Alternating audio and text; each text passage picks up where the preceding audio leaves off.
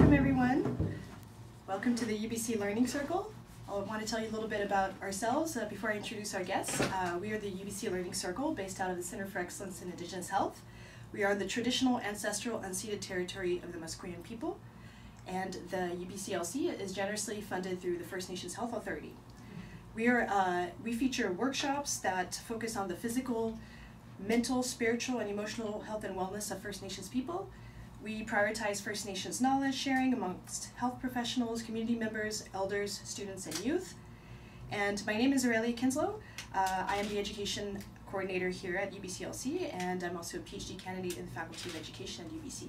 I'm Cherokee, Choctaw, African American, and Scandinavian. Joining us today are Warren Hoolay, the founding facilitator, one of the founding facilitators for IndigenEYEZ. He's from the Silks Okanagan Territory in Penticton, British Columbia. He has mixed roots of Okanagan, Irish, Ukrainian, and has grown up in both the Western and Indigenous worlds. Warren brings experience from both sides of his lineage to his work as a facilitator. For the past 8 years, Warren has passionately chosen a career of facilitating groups and delivering workshops on the topics of creative facilitation, healthy masculinity, and compassionate communication. We're really honored to have you here today. Thank you so much. And, Thank you. All right. Hello, world. Warren Hoolay here, facilitation geek extraordinaire. Let's see. I guess I'll reintroduce myself. Why? And Jai Squeeze so click until St. Penticton. I'm from Penticton, the Syilx people. Half my blood, my mother, and my other half is Irish and Ukrainian.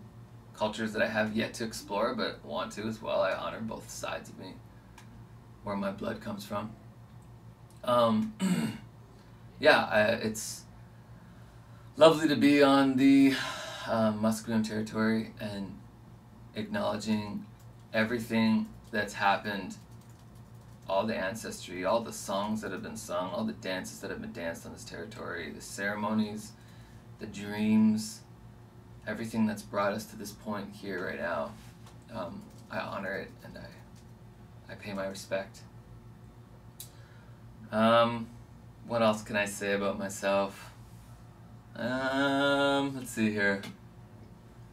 I came up with a little bit of a, so this is IndigenEYEZ Creative and Technical Facilitation. I'm going to introduce a little bit of what that's all about. It's a simple agenda that I came up with.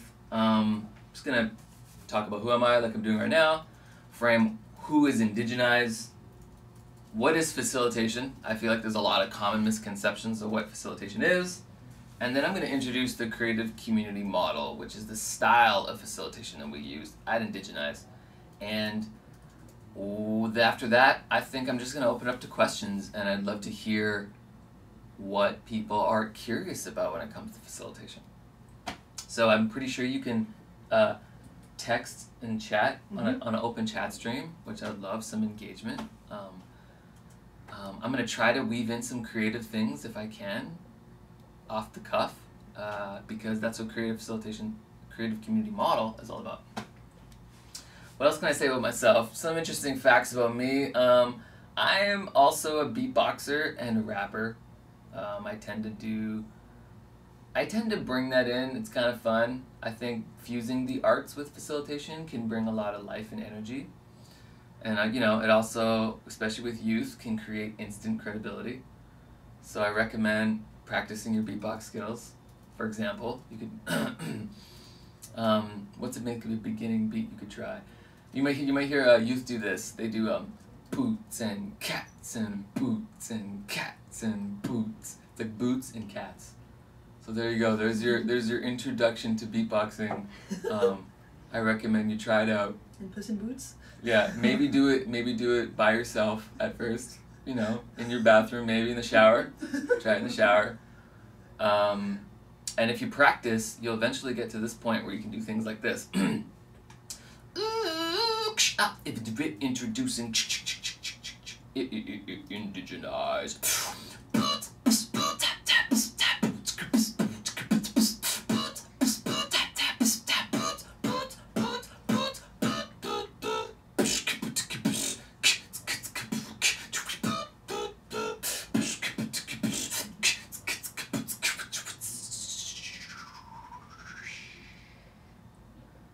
practicing, kids. Oh, You'll dancing in learn. the back.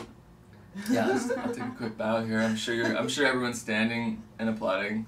I'm positive of that. So yeah, I'm a beatboxer, I'm a rapper, but I'm also a facilitator, and I've been really, really invested in facilitation for so many reasons. I think if you genuinely are about personal development and personal well-being, facilitation is, like, in my opinion, the greatest possible career that you can choose for that. Because every day you're tested, every day you're in front of a group, you're like, you have to live in the integrity of what you're teaching, and it calls you to the forefront. So if that's something that's interesting to you, I would say, but it's also, it's a spectrum. It's like, if you want to be a full-time facilitator, that might be your calling, but it's also, you just want to tweak how you run a meeting in your boardroom. You want to MC an event better. You want to host an event. All of these skills are so, so incredible. So let me just quickly frame what IndigenEYEZ is. So IndigenEYEZ started as a car ride between myself and Kelly Terbasket. And we realized we had very similar visions of how we wanted to empower our community. We both come from the Okanagan. I live in Penticton, she lives in Costin or Karamias. And I had recently taken this creative facilitation course, creative community model. And I told her about it, and she was like, that's exactly what I'm looking for. I want to spice up my facilitation. I want to try some new things. And so she went off, she took the course, fell in love with it, talked to the executive director, brought him back to the Okanagan, and our community loved it too. And that was kind of the beginning. We all sat down after that, and we talked about, okay, let's do this. How do we make this a real organization? And I would say, like, Kelly Terbasquet's really the one that's championed it. She's, like, put in all the hard work and, like, made it an organization, sacrificed months and months of hard work on very little pay. So kudos to Kelly, wherever you are out there, for making this possible. And my role was to really learn the creative community model and become one of the lead facilitators. So that was what I did, and I took training after training after training, which I got to give a shout out to Partners of Youth Empowerment, Peggy Taylor, Charlie Murphy, Nadia Cheney, for training me, and also Thomas out there, Thomas Ardent and Ruby. All of you really contributed to the facilitator I am today, and just lim, thank you. So IndigenEYEZ is a program that is all about using the creative arts and land-based learning to empower communities. I think sometimes people think it's just for youth, but that's completely not true. Even at a youth camp, everyone a part of it completely transforms.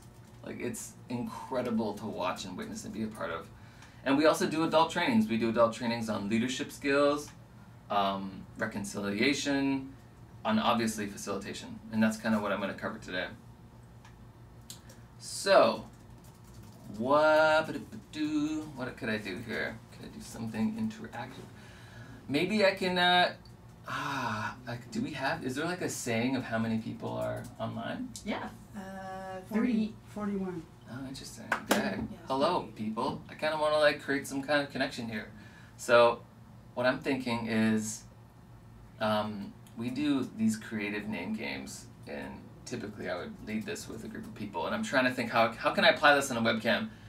So one of the games we do is called Name an Adjective, and how it works is the person, you take your own name. So for example, I'm Warren, and I find an adjective that starts with a W, because my name starts with a W. So it would be like Warrior Warren. Okay, and in person you would do the action. You'd be like, Warrior Warren, and then everyone would copy it back. Everyone would be like, Warrior Warren. And it's a memory mnemonic to really sink in. If you can remember Warrior, the chances of remembering Warren is really, really high. So it really helps the people who aren't good at remembering names, which, to be honest, is probably more than 50% of the population. So I'm going to invite you to write in the chat stream, come up with your own name. So Warrior Warren, if your name was Sandy, you might say Sandstorm Sandy. Or You get Creative Crystal. Creative Crystal. We got one? Mm-hmm. Yep. Oh, shout out Creative Crystal. Thanks for participating. Helpful Heidi. Helpful Heidi. Oh, wow. I would hire you in a second. Tornado Tina. Tornado Tina. Curious Calf. I'll do your body actions for you, because people can't see them. What's next? Curious Cat. Curious. Jazzy Jen. Jazz hands.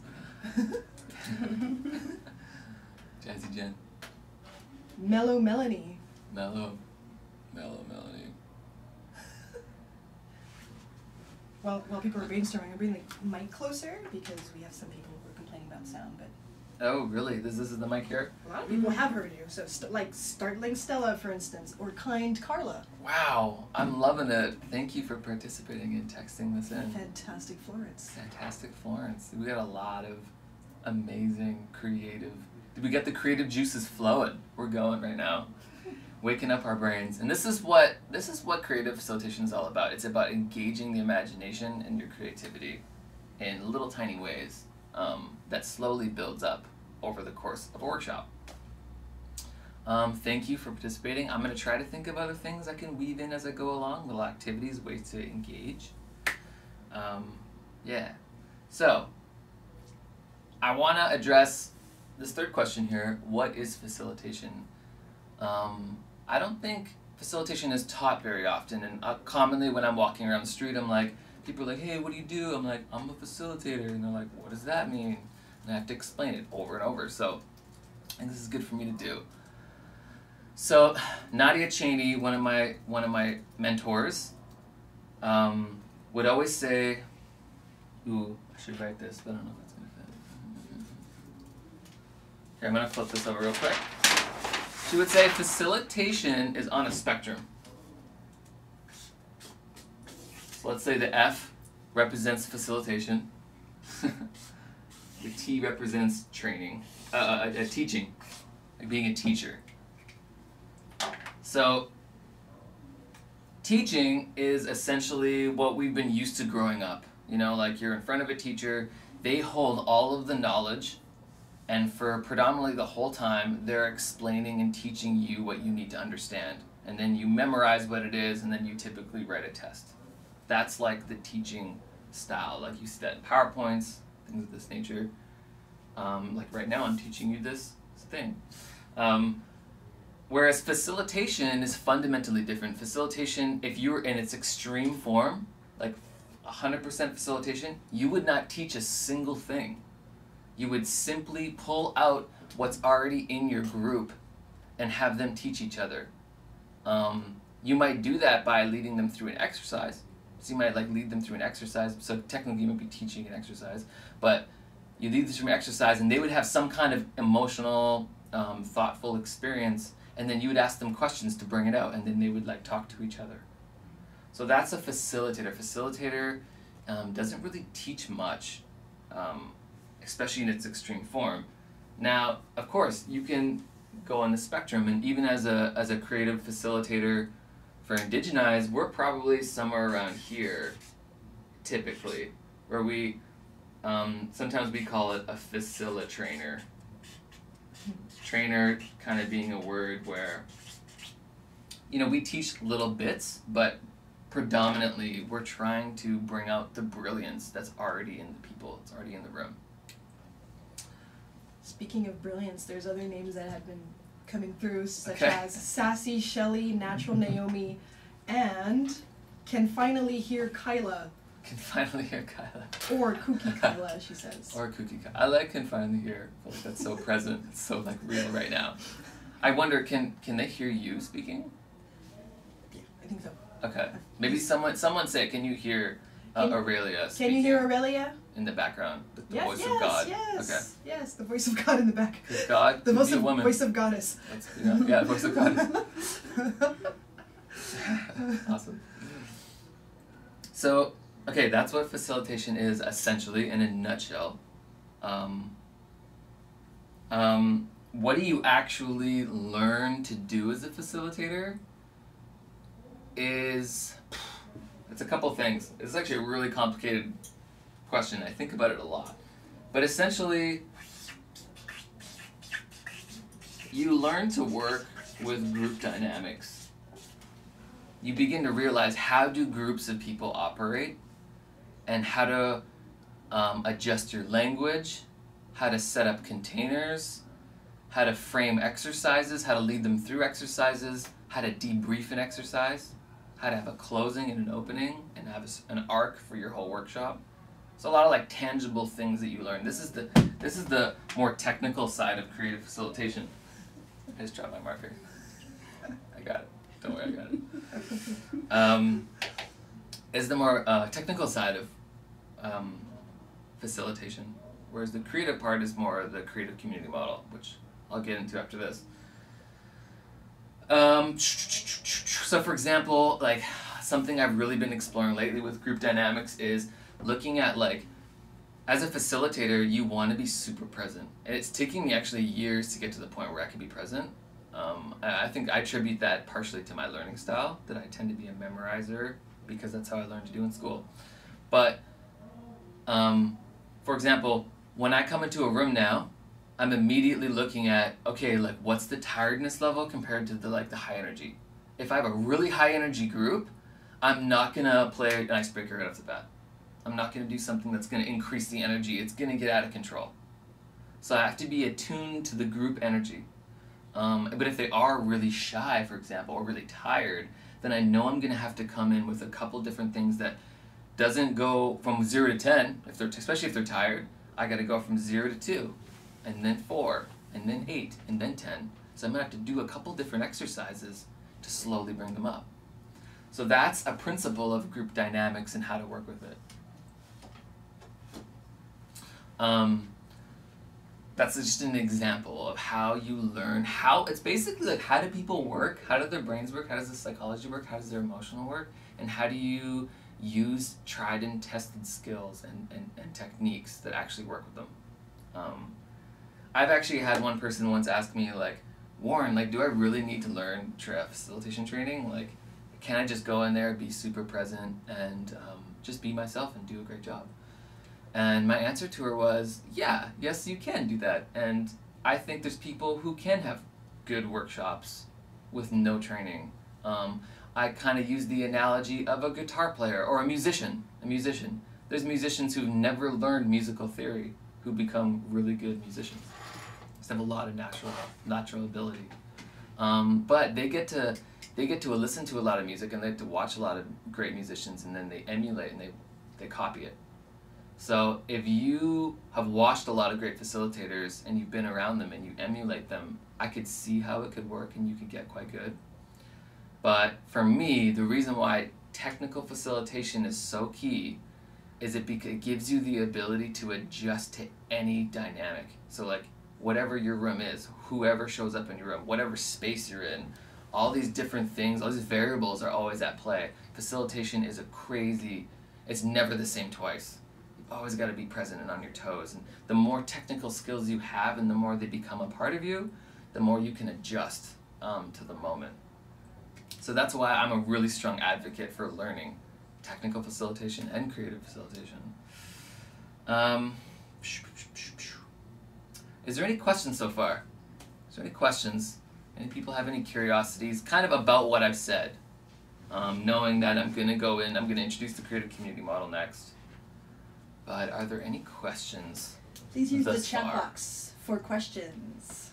Just like you gave us your wonderful names earlier. Type it in. And you could ask me any question. You could ask me like, how do you get your hair to stand up? Which is very, very common. I hear that almost daily. Natural. But yeah, it can be personal questions, silly questions, actual facilitation-based questions if you want to understand. I'll give a couple moments for that. Mm-hmm. Yeah. Musical interlude. Thoughts are brewing. Little beatbox interlude.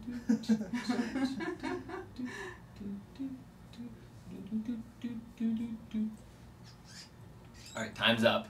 Okay, they're coming in. Oh, they're coming in. People had to think. One person said, ready to move forward. How do you manage people that dominate conversations? Oh, that's a great one. That's a great one. I like that question. Thank you. That is a really good question. So now I would put that in the category of technical facilitation. Let's see if any more come up. I'll definitely answer that question in this talk. It's really common. Another one I hear that's similar to that, how do I work with resistance? It's maybe one of those common questions I've ever been asked as a facilitator. How do I work with people who are just like resisting? They don't want to do something, and I will say the creative community model is like the best approach I've ever seen that melts people's resistance. It feels like magic. It feels like magic sometimes. I have a question. What about for facilitators who struggle with being extroverted and who may be uncomfortable with the icebreakers and things like that?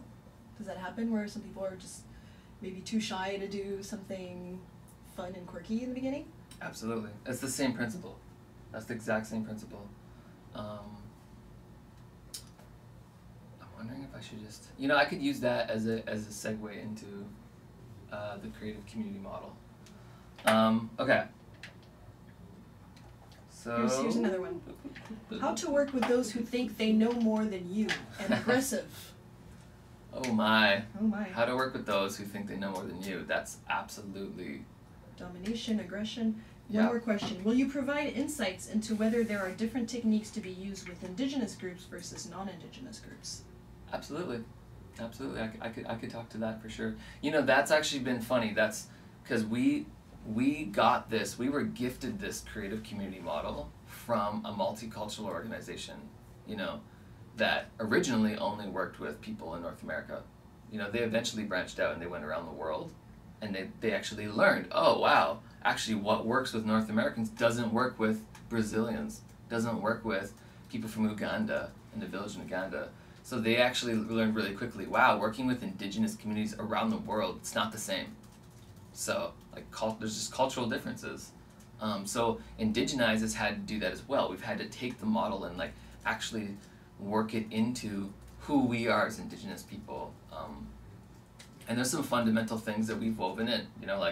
We use traditional stories, and the creative component is the metaphors and the imagery, but we weave that into our traditional stories, and we tell stories a lot. Metaphor is a huge part of it as well. We have prayers and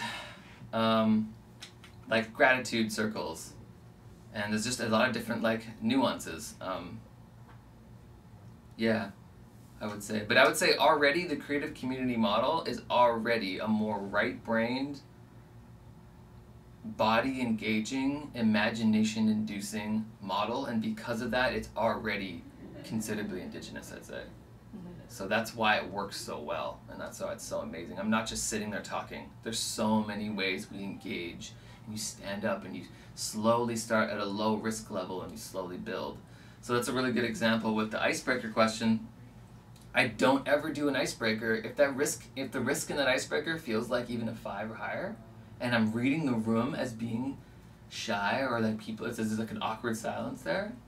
You can't put the risk too high. You gotta learn how to start low, and that can be really challenging. I've been in rural, native communities where I'm working with all native youth, and the shyness level is a 10 out of 10, and I play my lowest risk games, and it's too much for them, and I've had to learn how to even get small. I remember one community I creatively came up with on the second day. I just blew up some balloons. And we just got into small groups, and they just passed the balloon around. And I was like, pass it with your hand at first. And then I was like, now pass it only with your head. Non-verbal's key. Non-verbal's key, especially working with really shy native youth. And they started laughing. Passing this balloon around. You only use your elbows. And they started laughing. And they started loosening up. I was like, there it is. I finally did it. I found the lowest risk thing I've maybe ever done. Nice. But another good example is I commonly do this in schools when I go around the circle. The first circle I'll say, just say your name and do an action with it. So for example, always demo it. I'll say Warren, and I'll pick something really simple that seems really easy. So Warren. And then I'm now I'm going to invite everyone to mirror that back to me. I'm going to say my name and the action. Ready? 1, 2, 3. Everyone goes, Warren. Really, it's a mini performance. They're taking a tiny creative risk, And every single person gets seen in it, everyone gets copied and mirrored. It starts to change the energy in the room. Everyone succeeds. A lot of laughter tends to come from it. That's an example of a really low icebreaker. And then you slowly step up to the next level. You slowly step it up to the next level. And this is why facilitation is such an art form. You need to learn how to field and read your group to be able to know what to put in. And you need to learn a variety of different exercises that are at different levels. And that takes time, that takes experience, that takes practice.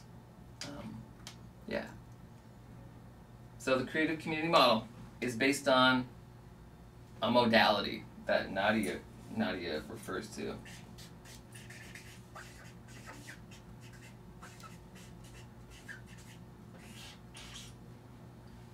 Can you see that there? So the beginning is imagination.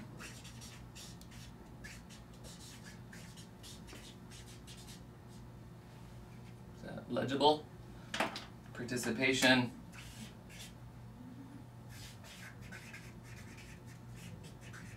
And commitment. So it's kind of a three-part. This is at the heart, and it's not exactly circular there. I can see. Doing my best here. Doing my best. In every single activity we do, you'll see this model inside of it, and that's why Nadia calls it a modality. The first step, like this is important to acknowledge that this is number one. This is number one. That is, we always try to engage the imagination. There's something magical about, and something that brings things to life when you engage someone's imagination. And as soon as you do, what it does is it tends to invite participation. And the more times you can engage the imagination, get successful participation, the people will begin to commit. And they'll begin to trust your leadership as their facilitator. You know, that someone had that question about, like, what if they think they know more than you? You know, as a facilitator, a lot of the times I'm coming in not trying to be the expert per se in whatever topic I'm teaching. I welcome anything that's said. That's a more complicated question. I'll get into that later. So invite the imagination, get participation, increase the level of commitment. A lot of programs now, or a lot of people unconsciously, not even realizing it, are trying to get people to participate right away. Or they're trying to get them to commit right off the bat. And you're missing one of the most fundamental steps, which is the imagination. It's engaging the imagination. What's another good example? So like sometimes in a check-in circle, after we do the name and action, we go around. Then we'll go around again and I'll be like, where are you from? And mime something that you like to do. So for example, I'd be like, I'm from Penticton. And you know, depending on the workshop, I might do traditional introductions if people want to share that. All depends on time, how long my workshop is. And then mime something that you like to do, and I might be like, oh, what can I do in this half-body thing? I might go like, you know. Immediately I'm engaging the imagination again. Again, it's almost like a mini performance. And that one is like hilarious. Because a lot of times people have misconceptions of what you're doing. Like someone will start going like this. And people are like, dancing. You're like, no, I'm swimming. And like, it's just immediate hilarity. Yeah. So engage the imagination is kind of the underpinning of the creative community model. Is there any questions about that? Is there any questions connected to that specifically? I still want to come back to the other ones that were already asked. But. What's an example of a traditional introduction? Oh, I did one at the beginning. Mine's really elaborate because it involves my language. But typically, yeah, like what I'll do is I'll demo it. Anything that you want your participants to do, demo it. It is like, demoing is one of the greatest things you can learn to do as a facilitator. And it takes some of the most practice. Because you want to demo things in a way that feels accessible, that anyone can do. Like sometimes like I'll say something and people are like, oh my god, like mime something like you like to do. They're like, what? I'm gonna mime something? Oh my god. And then you're like, and they're like, oh, I can do that, that's easy. So traditional intro, I'd say like, I might go, what? Chaskochalt and Chai Squeeze So Klik and Dilson Pinkton. That's just me saying my traditional name where I'm from. And then if I wanted to go farther, I might say in Liut Daryl Hooley Ush in Squee Alen Philip, my mother and father, and Iklachat my grandparents, Abe, Paul, Tweed Timson Chaich is his traditional name, and Agnes Tzilchitza. That's what I would say if I were to like, and then like I just boom, I demoed it for an example. You don't need to, and I might even say you don't need to know your language, but if you want to name those things, great. If you have a traditional name, share it. You know, no pressure. Let's go around. And sometimes that can take quite a long time. Like it has to be typically a longer workshop for that to work. And also, like, if everyone already knows each other in the room, that might not be necessary. If I'm the only one that doesn't know people, it's probably just ideal that I do my long traditional intro and then they don't. So again, it's like every choice you make as a facilitator is based on the dynamics of what is present in the room. And that takes practice. It takes a lot of practice. It's getting hot in this room. It's getting hot. Cool off. I need like one of those little mini fans. Or like, can we get a leaf? Can someone get a leaf?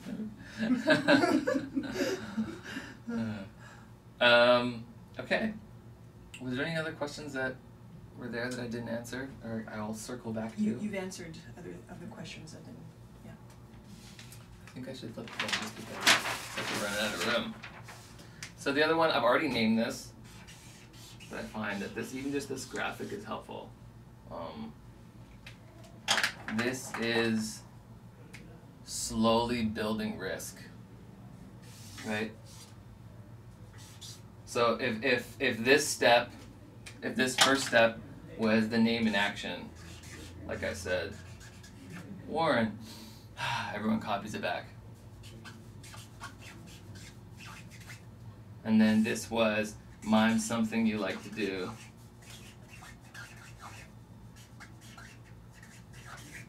Right? Then this might be my first icebreaker. My room's really quiet and awkward. I might even have to do one more. Like I did that just yesterday. I had to do 4 in a row because the room was so, I don't know, they were just so like kind of shut down. They were like university students, which I didn't expect at all. I actually came in there not even planning to do that. And then it was like, whoa, okay. I can read it, it's awkward, it's silent. I need to keep doing this until we start opening up and we can actually have a good conversation. If you need to have people that participate and talk in your workshop, investing in this is huge. Like, it's worth it. It's worth opening them up. Otherwise, you're gonna be talking pretty much the whole time at them, which if you're teaching, that's fine. If you're trying to facilitate, that's not ideal. You wanna bring it out of the participants. So, Tornado Tina had asked about other examples of engaging the imagination, and you're giving some right now, right? Yeah.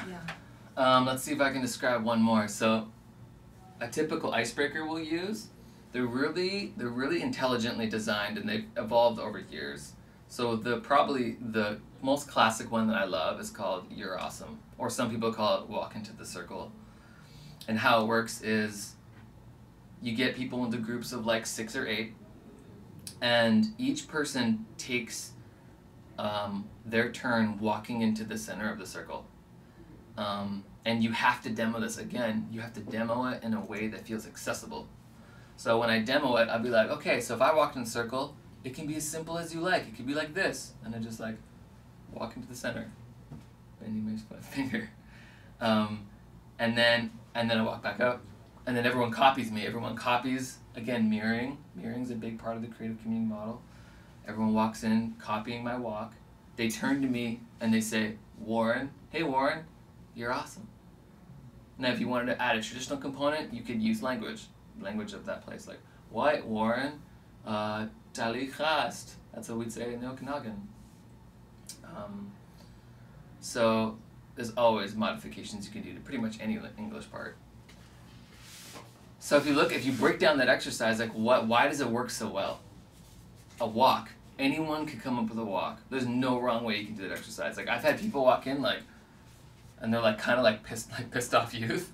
As they're like walk in the center and they walk back out and they're mad, and then everyone copies them, and like we all just burst out laughing. Like it just breaks their walls down. It's hilarious. So you can't fail. B, people immediately mimic you. So it's like, in a way, it kind of tells you what you did is okay. Whatever you did is okay. And then people immediately turn to you and say, you're awesome. So no whatever, what are you going to do? You're going to get positive reinforcement. And acceptance, right? And acceptance. So it's like an amazing exercise that unconsciously starts to create an environment where you are going to be accepted, you're going to be supported. And then like you can talk about it if you want. Like after you're done the exercise, be like, okay, how's everyone feeling? You know? You do the little debrief. How have you changed? You know? Why did that exercise work so well? What did we do? Yeah. So let's set that intention. Let's set the intention to create an environment where we celebrate each other, we accept each other. It's okay to take creative risks. Let's do that together. We have that power to make that choice. And then you could even weave that into the community agreements that you do. You can segue into the community agreements. What else do we want to do together as a group today? What's really going to make a really good environment for us to be in? You know? Segues and transitions is a lovely, lovely part about facilitating that I joke about all the time. Yeah.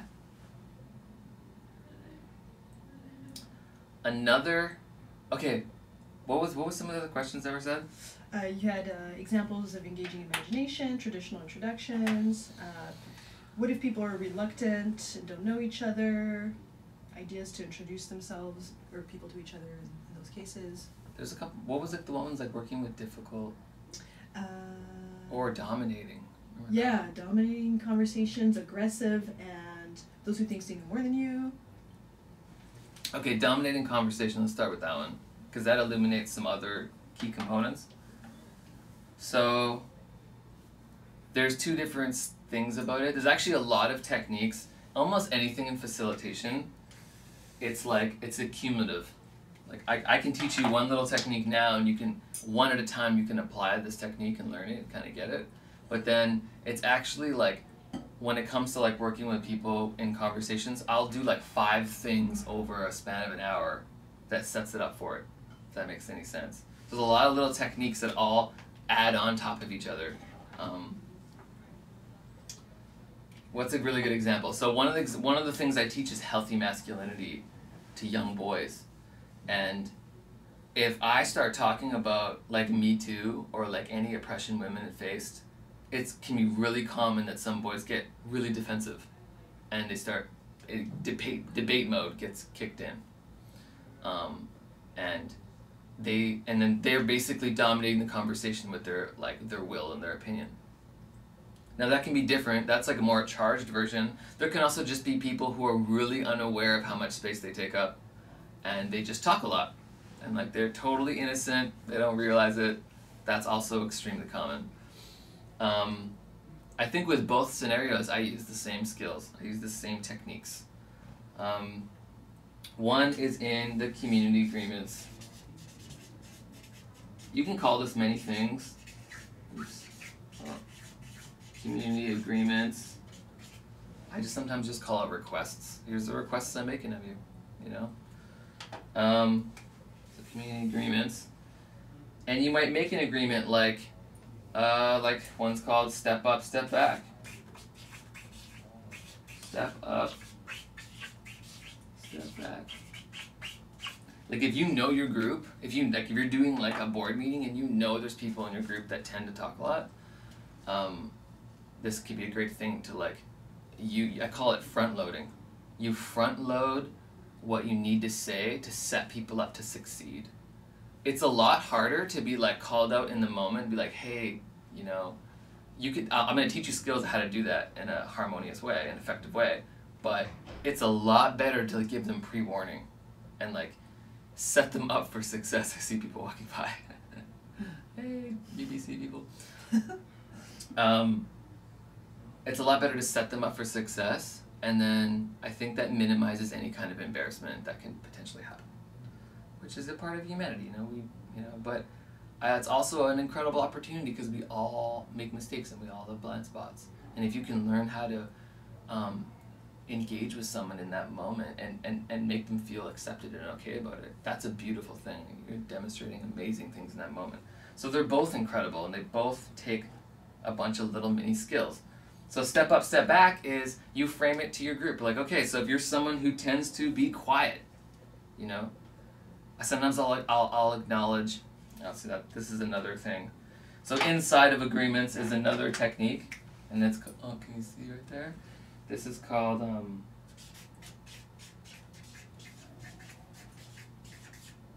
acknowledging resistance. Acknowledging resistances. Maybe resistances. So it can be more than one. I might say things. Sometimes it's resistances, and sometimes it's like. Sometimes it's like. Can you see that? Like society dynamics. Oops. That's kind of weird. Here, I'll try to explain it.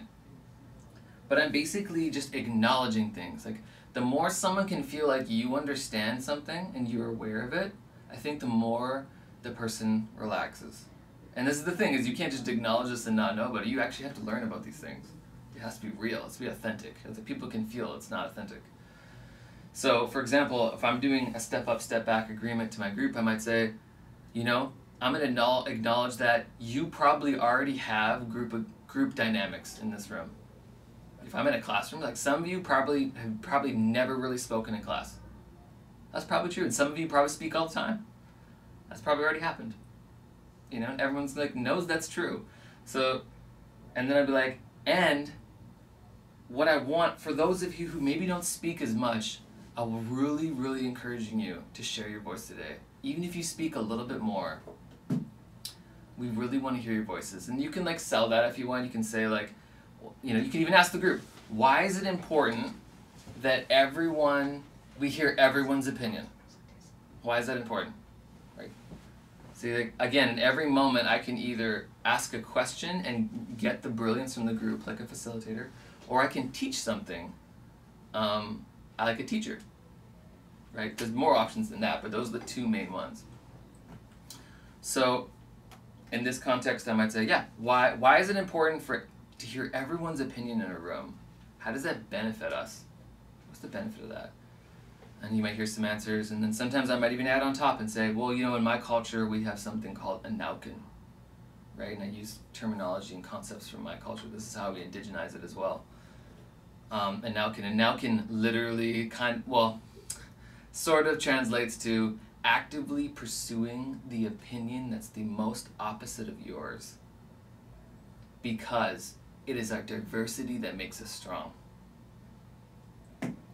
Now I'm like moving into like almost like motivational speaker there. There's a lot of roles a facilitator can play. That one right there, that's a little bit of a motivational speaker angle, like connecting people to like the brilliance and the power. If we decide to speak up, we all learn more. It's our differences makes us stronger. And the society we live in right now, again, I'm acknowledging society we live in now doesn't celebrate diversity. I don't know about you, but when I was growing up in high school, like when I was different, I got made fun of. And that trauma doesn't go away. That stays in your body.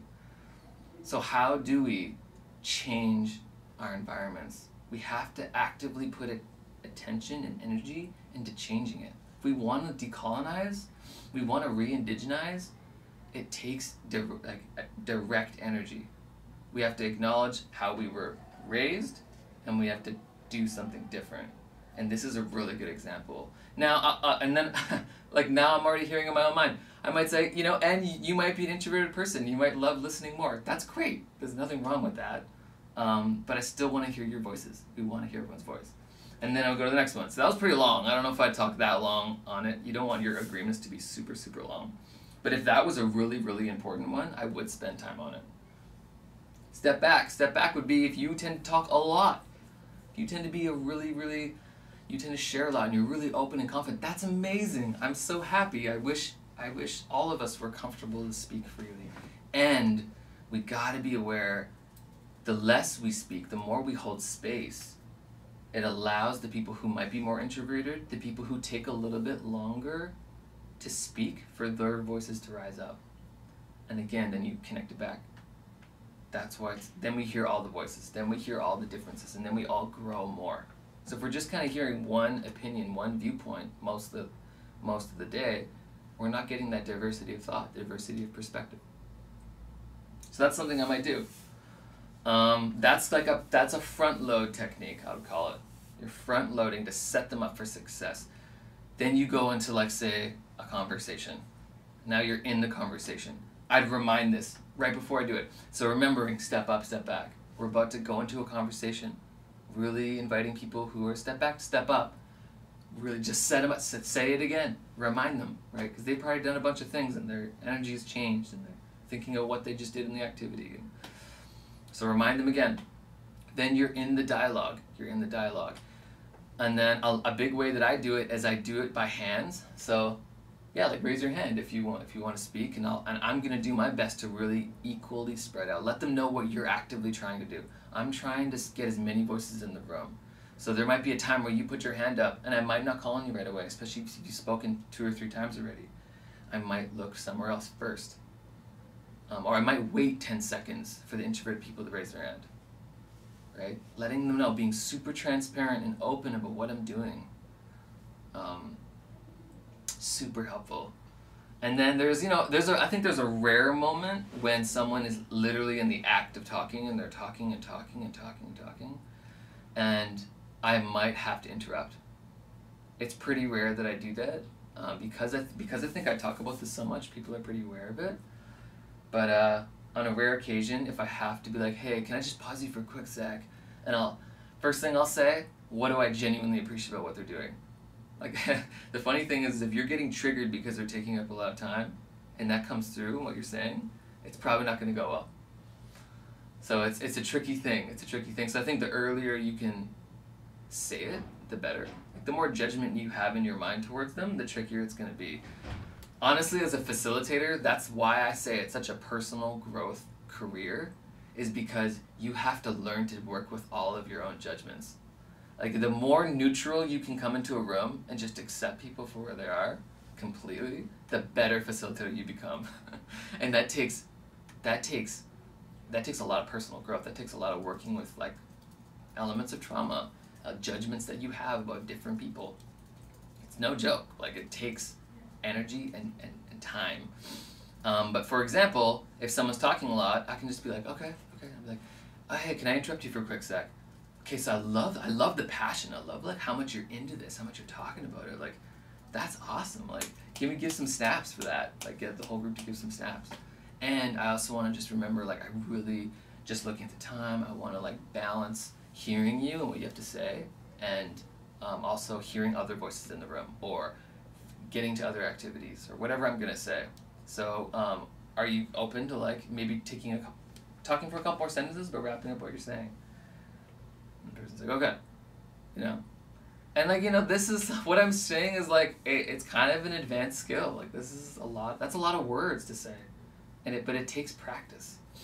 It really takes practice. And I almost feel like right now I'm like, okay, I'm saying a lot, and I hope I'm introducing a lot of concepts to you. You might not fully be getting these, and, like, you're gonna immediately apply them in your life. I hope so. I hope you practice them. But honestly, in a webinar context, for me, a lot of this, and you can also, I think you can download this video and you can watch it again.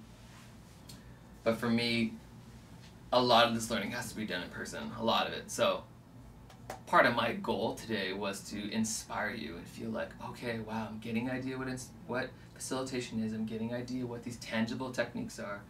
And I'd love to see you in person. I'd love to see you come in and, like, work with you. That's probably the most proficient way to train a facilitator, is in person. Mm-hmm. There was someone who asked if you recommend any training for the courses or readings, and I know Absolutely. that IndigenEYEZ does do trainings, and you want to tell us a bit about it? Mm-hmm. What time are we at, too? I feel like I'm talking a lot. We're on time, okay. I like to talk about facilitation, let's just put it that way. I can be like super tired, almost about to go to bed, and then someone asks me a facilitation question, and I'm like, "What'd you say?" Just like, blah, blah, blah, blah, blah, blah. It's a good sign. It's a good sign that you're doing something you love.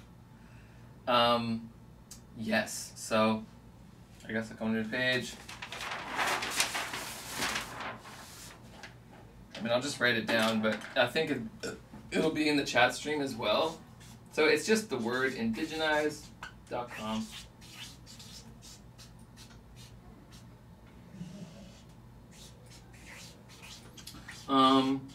Are people who are watching this both like native and non-native?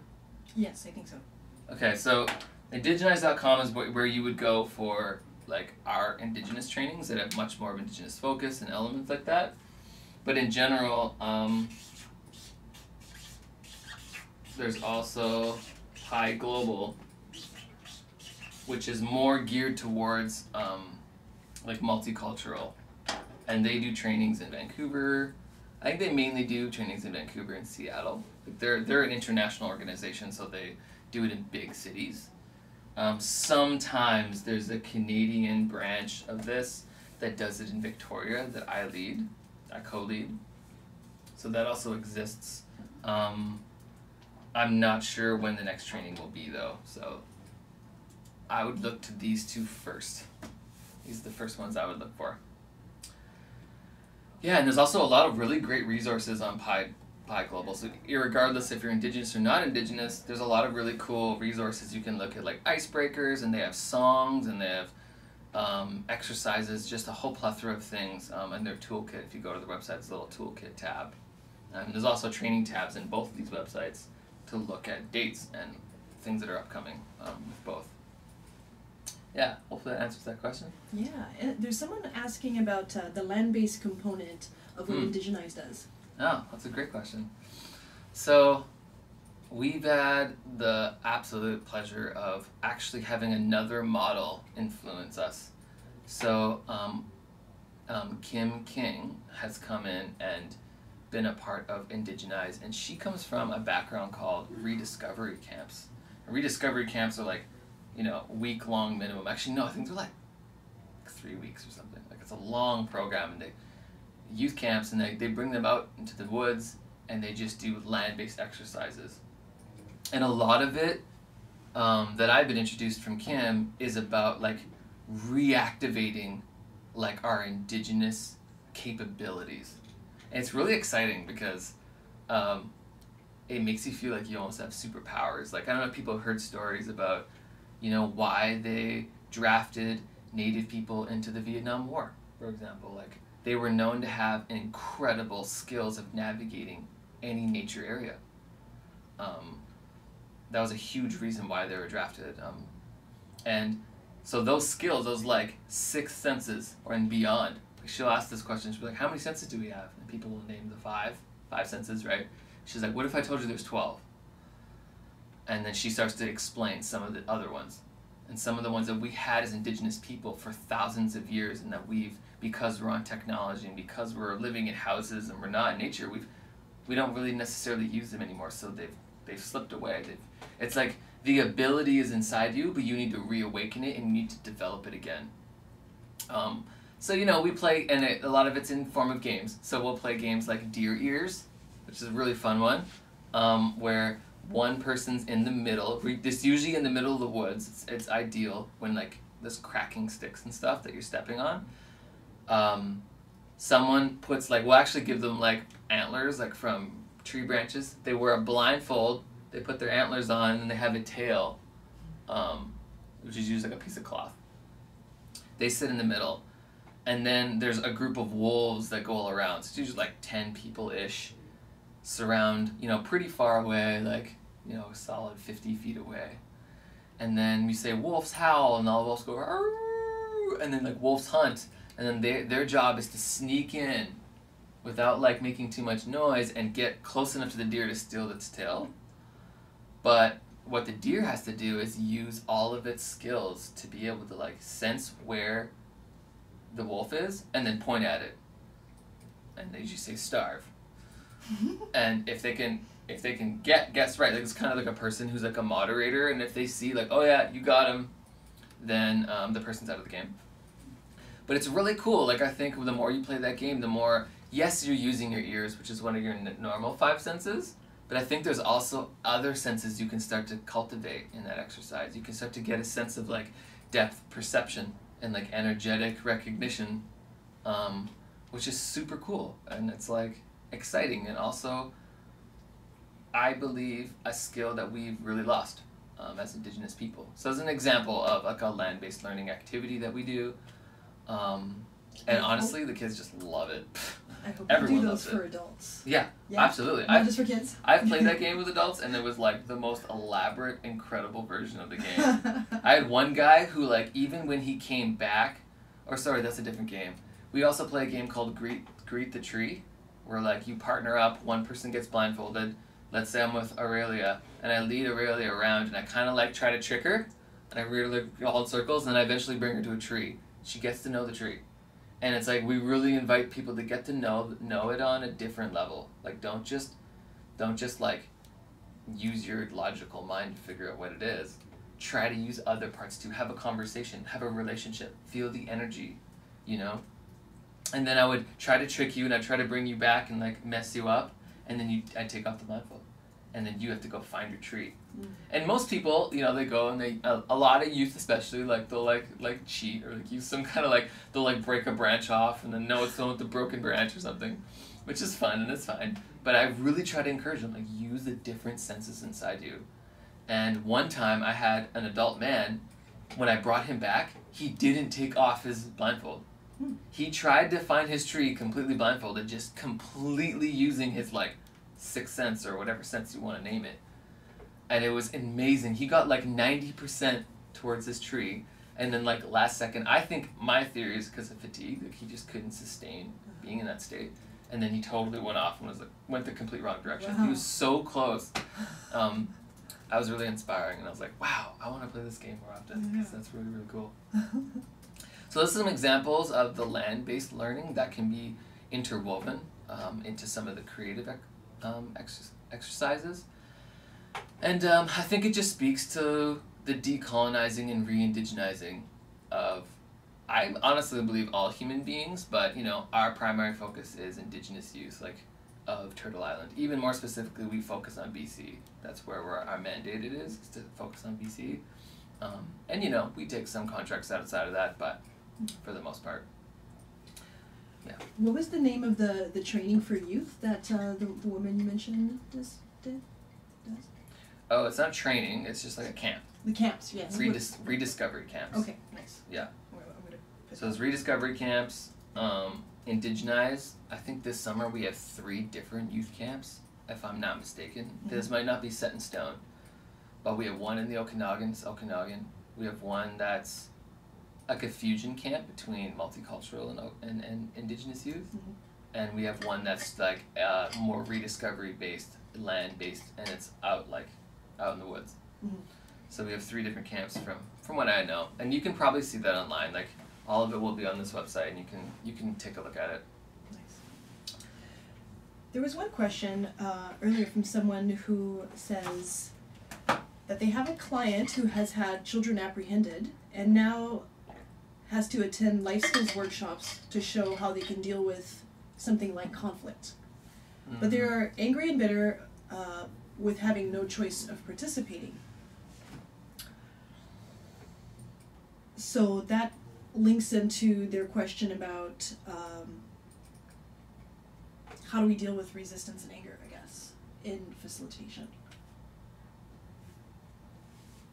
You know, that's an interesting question. I mean, I'm an active learner of many fields, and that would actually step outside of what I've learned in facilitation specifically, and it would start entering like conflict resolution, which is definitely, like, if I'm a lead facilitator of a youth camp, you can use a lot of the same facilitation skills. It all kind of stacks on top of each other, they all work together.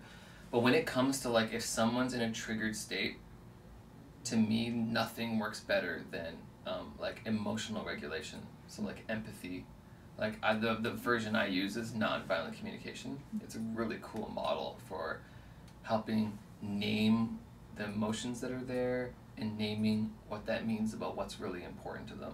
And there's something about that process that's even now scientifically proved through interpersonal neurobiology, which is a really big fancy word, but it basically just is proven to calm the nervous system. So when you're in fight or flight or freeze or faint, it calms it back to normal. So if these people are struggling by going into fight or flight and then fighting because of it, learning self-regulation tools is the most important thing they can possibly learn. And this is the thing, is no one's learning this. Like, I've traveled I don't know how many schools. I did not learn this at all growing up. Learning how to regulate your own nervous system is like non-existent. Mm-hmm. So, you know, even yourself, you might have some techniques that you even have as an adult, but chances are there's probably more learning you could also have. And the more you can learn those skills and more you can learn to regulate yourself, the more confident, the more able you're to teach someone else. So that would be more my recommendation in that scenario, is probably learning some kind of emotional regulation technique and being able to teach it to that person. Like breathing is the most obvious one that I would imagine is even in that life skills program. Breathing is the simplest one, easiest to learn, but also it's not at the top of the list of the most effective. Naming your emotions and all the different emotions you have and your body sensations is the highest, out of the studies that are done recently, is the highest, most effective way to calm. Yeah, there's other techniques too. There's assertiveness training, can also really help with conflict resolution. And again, so this all weaves in, they all weave in together to make you a dynamic, full facilitator. And this is why I say again and again, facilitation is a personal development lifestyle. Like, it really takes, you need to be a really kind of holistically healed and trained human being to really be able to address all the dynamics that comes up in community. You're holding space for a group of dynamic people who are going to have, coming from traumatic events and have limiting belief systems and have conflict within each other. Like, that's just a reality. And if we want to change that, if you have the passion to really work with that, it's going to take some energy, it's going to take some practice. But honestly, I think there's nothing more worth it. There is nothing more worth it. We are at a time in history where I think more people than ever are waking up and becoming ready for these kinds of conversations, ready for these kinds of skills, but we don't have enough facilitators who can actually bring them through it. We just don't. Like, there's a calling for that. So, I mean, honestly, if IndigenEYEZ intrigues you, if you want to like even become an IndigenEYEZ facilitator, if this is something that calls you in, please come call us, check us out. Like right now, IndigenEYEZ is getting more contracts and more bookings than we can handle. Like, I can't. I mean, me and Kelly can't do them all. Like, the very limited number of facilitators we have. So, I'm putting a call out. What? How many facilitators are there? I mean, we kind of have a few that are like side facilitators that number can fluctuate based on if they've moved away or if they had a kid or yeah. But I'd say there's like a base level, like maybe 4 of us. Oh, okay. Yeah, like we're like the main people, and then we have like a pool of other. But we're always looking. We want more, and like people who are, you know, there's different levels. If you just want to learn a little bit more to bring it back to your community, great. If you want to like really learn this skill and even become an IndigenEYEZ facilitator, also great. We invite both massively. Great. What time does this go to? Well, it's till 11:30, but for questions as well. So it's now 11, almost 10. If you want, we can invite questions or. Absolutely. Yeah. Yeah. All right, so if any of the participants want to ask some questions on any of the information that was shared, please, we're all ears. Please use the chat box. All eyes. IndigenEYEZ. It might even be nice to do something creative again. Yeah. I feel like my energy's kind of like talking a lot. It kind of goes against me to be actually speaking this much. It's tricky for me because I don't typically talk so much. It's usually like talk a little bit, do something. Talk a little bit, do something. I guess it makes an energy feedback rather than just output, yeah, right? Exactly. Yeah. Exactly. We have some questions streaming in, if we can give them a few seconds. We have the first one that says, did we go over the creative community model? Yes, we did. A little bit. We can say a bit more maybe. Well, I'll just like remind you. I felt like I said a lot of things, so I totally understand that question. So the creative community model is this. It's the imagination, participation, commitment. That's like the modality inside the whole thing. And then one of the main aspects of it is the escalation of risk over time. So that's like the main components of the creative community model. There's like, oh, so many more components to it. Actually, you know what? If you're really interested in it and you want to learn it on its own, there is a book about it. Let me write that one down. There is a book called Catch the Fire.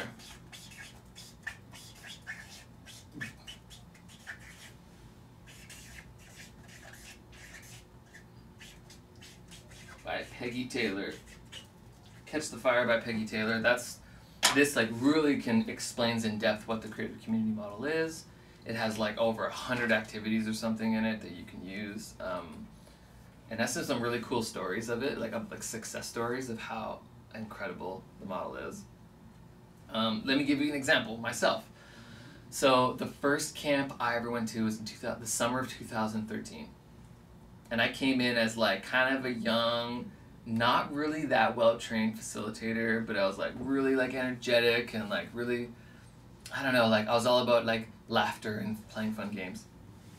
And I came into this environment with 20 other facilitators, and some of them super experienced and super talented. I remember feeling like really kind of like, oh man, like I really don't know what I'm doing. Like when I watched how they facilitated, I was like, wow, like they're so incredible, so inspired, but I was also a little intimidated.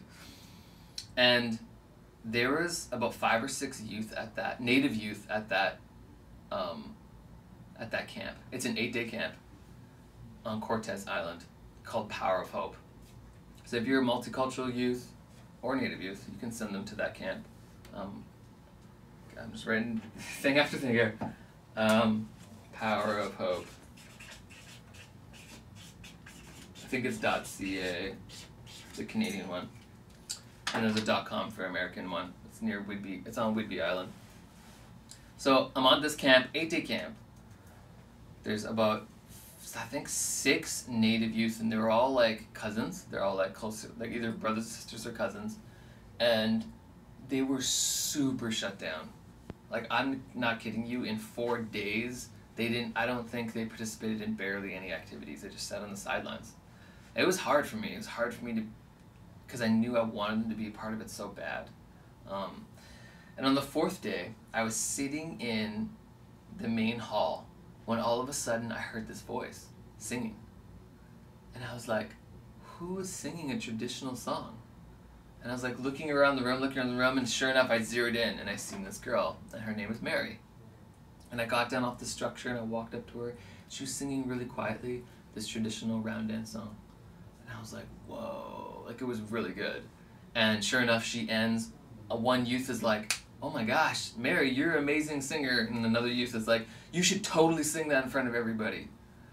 And Mary had this like shocked look on her face.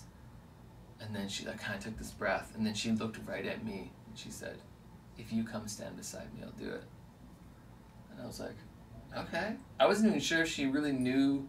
I couldn't tell if there was any connection between us, but I had sung a traditional song at the beginning, so I thought I was modeling and I was giving permission for it.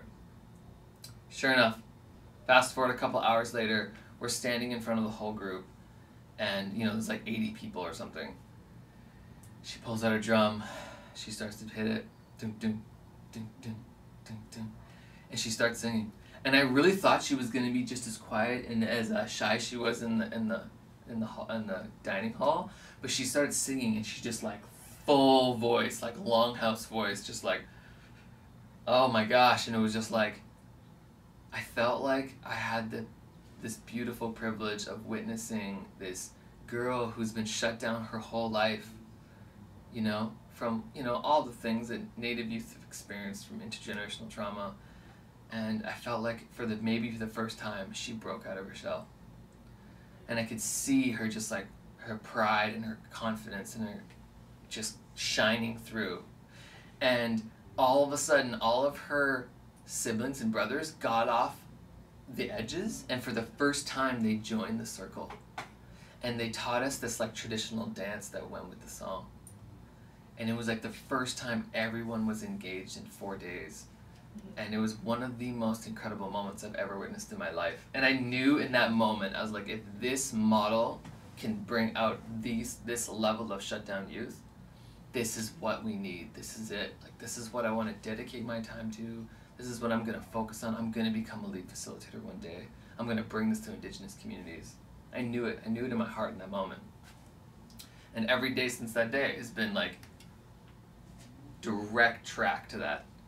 And yeah, now I'm co-leading camps, both for Powerful, multicultural, and both IndigenEYEZ. And it's an absolute gift. It's like one of the greatest things that's ever happened to me. You know, I found a purpose, I found a path, and I've walked it knowing where I want to get to. I think that's why it's so important. So that's an example. That's an amazing example of how powerful this model is and how much it can transform not only the youth, but also the adults involved. Again, like I'm saying, you have to grow so much to be able to even hold that space and to be able to take people through these activities. If you're like shut down with your creativity and you have a bunch of inner critic that you can't draw and you can't sing and you can't do theater, you know, that's gonna come out, right? We can't even be positive role models if we still all have that. And you know, that's okay. Hold ourselves with care and allow ourselves to put ourselves in the environments where we get to grow too. But you know, if you want to be that role model, we have to be willing to like take risks and be uncomfortable. You know, that's just a part of life. Gotta be willing to get uncomfortable.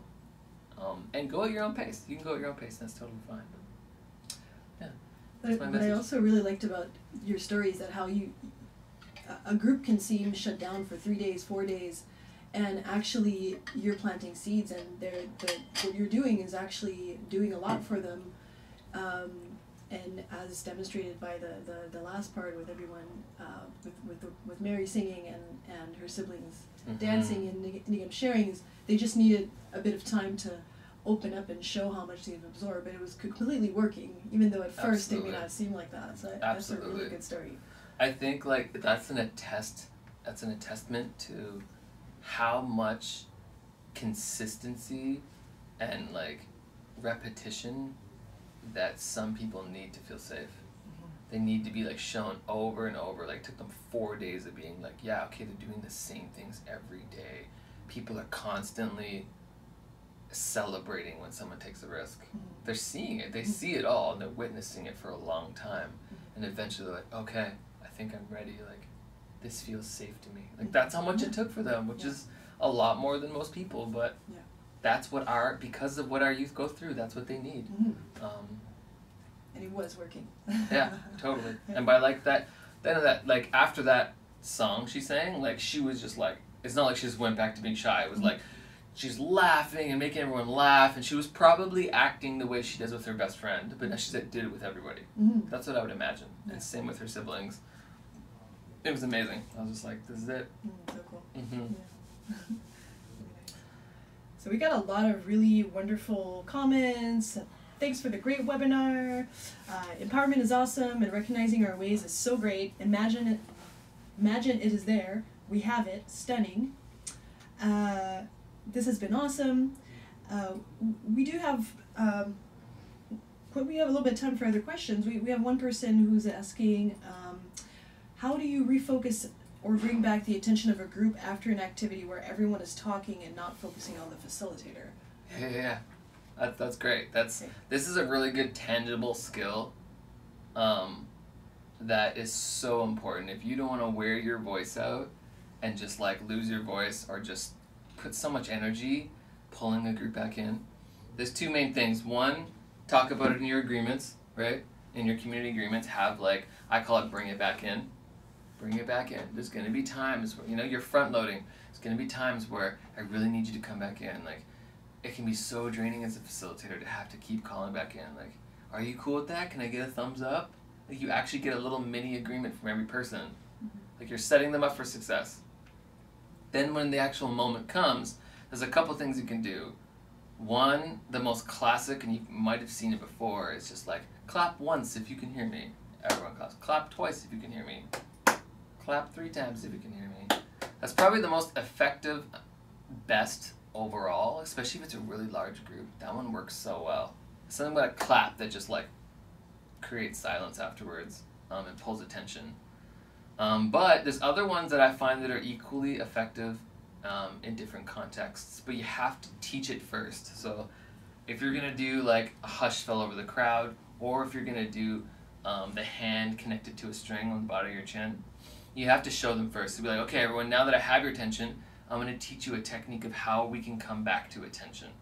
So for example, I might say, and then a hush fell over the crowd. And when you hear someone say that, and you hear, then we all say hush. And if you start to hear hush, because maybe you don't hear it at first and the wave comes to you, as soon as you hear the person beside you, you say it too. Let's practice it. Everyone start talking. And then you're like, and then a hush fell over the crowd. Hush. Right? They get the feel in their body. They know what it feels like to do it. Setting them up for success. The other one is the hand connected to a string on the bottom of your chin. So you're like, everyone start talking, talking, and then as you raise your hand, closes your chin. Practice that one too. Get them all talking, get them to do it. Get them to physicalize it in their body first. Those are some really good techniques I find for bringing the room back to quiet. All depends who you're working with. If you're working with like rowdy teenagers or like kids, there's a lot of other techniques that can work too. Yeah, I've had like rooms of like 30 boys, and it's just like almost no matter what I do, everything I say they're like, bah! So sometimes the structure itself, sometimes just the dynamic, the fact that 30 boys are in a room, doesn't matter how good of a facilitator I am, it's like you're gonna be swimming upstream the whole time. You know? You might as well just like learn techniques that don't take much energy. Like sometimes I just stand there with complete, this is like assertiveness training, I just stand there with complete neutral body language and a neutral face. And I'll face you. And I'll just wait. And there's something really powerful about it. And like sometimes I'll look right at the people who are talking. And like when they look at me, they're like, oh man, he's serious. And then like they'll stop talking. And it's this really powerful technique. It's unbelievably strong. Sometimes I'll do that. Like I'd rather do that one. If they're just gonna keep doing it, I'll do that one because it doesn't take energy, right? Yeah. Those are some questions. Those are some answers. Hopefully one of those lands for you and you can use it. But know that sometimes the way that it's set up just isn't gonna work no matter what you do.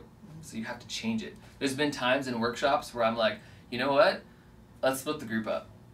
Like this just isn't gonna work. Okay, I have another facilitator, luckily. Can you take that? And one time I had to split the genders, like between guys and girls, recognizing there are more genders than that.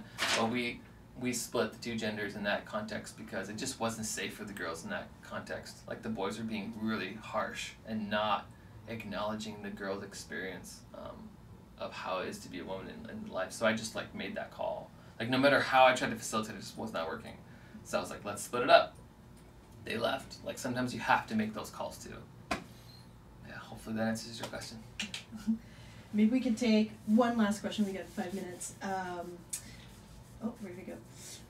One person wanted to know the difference between how you distinguish between participation and commitment. So in your model earlier, I think like maybe you wanted to clarify how do we go from that's a really good question. Participation to commitment. If I was in front of you, I would be like, what do you think it means? It's a classic thing. You just like turn the question around. What do you think?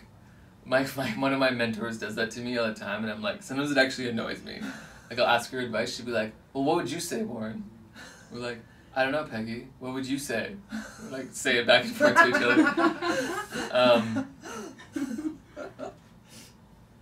That's a really good question, actually. I don't commonly talk about that. I think for me, just off the cuff, participation, like you might get someone to participate in an activity, but it doesn't mean they're going to stick for your whole workshop or your whole program. Like I see mostly with youth. You see this, like when someone comes to an IndigenEYEZ workshop or a camp or any kind of event, and they participate over and over again, and they see how amazing it is, you'll feel when they're committed. Like they'll anytime they hear about IndigenEYEZ, they'll like show up for it. They just hear the name, they're like, oh man, I'm there. You know, that's commitment. They like completely are convinced. They believe in the people and the model itself. That to me is commitment. They're willing to stretch for it. They're gonna wake up early. They're gonna stay late. They're gonna do things. That's like the level that can come. That most people probably don't really experience very often because you haven't learned a bunch of amazing techniques that work really well. I know when I was first facilitating, it was like brutal sometimes. Like I'd be pulling teeth, like trying to get people to talk. It was horrible. Or the opposite, kids would be flying off the Richter and I'd be like, I don't even know what to do. It's just like a deer caught in the headlights sometimes. And that was all pre-learning a lot of these technical and creative techniques. So if you notice that, you know, I didn't know how to work with people in so many dynamics, I was just lost. I just didn't know what to do, and I would commonly feel embarrassed, or I would just like shut down, like, you know. So I could not say enough that if you host events, if you lead meetings, if you lead workshops, camps, like, learn these skills, just hands down. Find somewhere to learn skills. Even if it's not here, learn skills. It's so helpful. It saves your life. Makes it so much more enjoyable. We had one other really interesting question. I don't know if you don't mind taking one more. Yeah. There was one person who was wondering, because we heard a lot about youth. They were wondering about elders, and a couple other questions that could, like, oh, how do you do this with adults who are in disagreement and who can't, you know, come to accept the agreements that are asked of in the beginning, or in elders, it's a different dynamic sometimes. Absolutely. Yeah. It's all the same techniques, you know. Like, okay, let's say that, for example, like I have a couple elders. Front loading is probably the most important thing you can learn to do. I'll say, like, look, like, some of you in this room are my elder, and I like have so much respect for that. And I also want to acknowledge, traditionally, I would follow anything you say. And today, it's going to be different. There's a different power dynamic. The fact that you've asked me to be your facilitator means that I have to hold some level of power. And in all honesty, there's ways that I know facilitation better than you do. Like, hands down. Like, I've studied this craft. Just like how a 5-year-old can know how to use your iPad better than you. You know, they just know how to use it better. So we have to acknowledge that exists. And for this to really work, I need you to trust me. I need you to trust the power that I'm holding today. Because if we all kind of get on board with it and we work together, we can actually experience the benefits of what this workshop can be. Now, saying all of that is amazing, but I'm saying that and I completely mean it, and I'm in integrity because I've actually learned all the skills that makes me capable. And if you haven't learned those skills, it can be trickier because you don't know all those little things that, you know, relaxes someone. A lot of times, anytime someone's feeling resistance or they're not sure about you, the more skills you learn, the more they can like be like, okay, this person does get it. They do understand. Mm-hmm. You know what? I can follow this person. I trust this person. A lot of that's going to be a reflection of how much you really know facilitation, how much you've learned the craft. I walk into rooms, I swear, I'm looking at faces and people are like, who is this little kid? Like, he's our facilitator, especially a couple years ago. I was even like much younger than I do now. I'm 32, and like I commonly get mistaken for like mid-20s. And like 2 years ago, I got mistaken for like low 20s, sometimes even teens. Like walking into school in a hallway and someone's like, aren't you supposed to be in class? I graduated in 2004. Anyways, it's a tangent. So, yeah. So it's an interesting, like, I just named a really good technique to do to acknowledge all that. But I can say that with confidence and conviction because I actually believe it and I know it's true.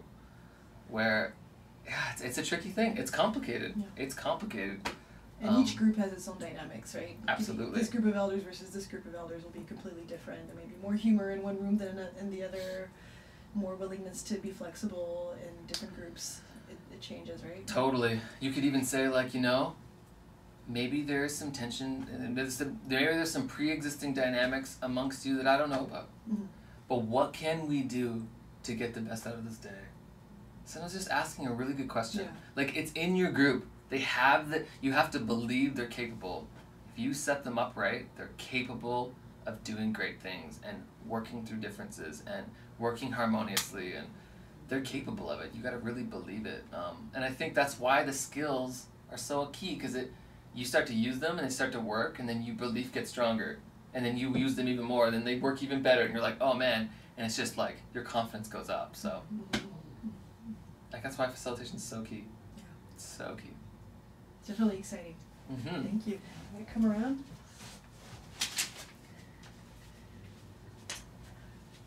Hi, I'm back from the Voice of Goddess Cave. I wanted to thank Warren for coming today. I think this was a really excellent session. We got a lot of really positive feedback throughout. Feel free to keep it going. We enjoy hearing from you and how you experience the sessions. We would love to invite you back. As a matter of fact, we wanted to do to propose the topic of building support networks in communities, and we would love to have you back for that if you're interested. So thanks so much. And I wanted to just take a moment to thank the people on the UBC Learning Circle team who have helped make this possible. Davina Ridley is over here being fantastic and helping moderate questions and everything else. And we have Stefan Mladenovich, who came in earlier and helped us out. Javier Rivera is a Work Learn student who also does great work. Thanks so much, everyone. I wanted also thank David Anderson at eHealth at the First Nations Health Authority, who was coordinating the video conference participation. And I want to tell you about the next sessions that we're having on January 31st. We have the Huihua Library doing community research and empowerment. Kim Lawson is doing that, and we're very excited to have her. February 8th, we have What Does Reconciliation Mean to You by Cindy Charlie Boy. And on February 13th, Are You Prepared? Prep Basics and Knowledge Dissemination with Harlan Pruden. So again, thanks so much for joining us today. We hope to see you in the future sessions. Bye. Bye. Does it immediately get cut off, or? As soon as I go. Okay. Bye, everyone. Thank you for participating. Hope to see you in the path of IndigenEYEZ in the future. Why? Lim lim.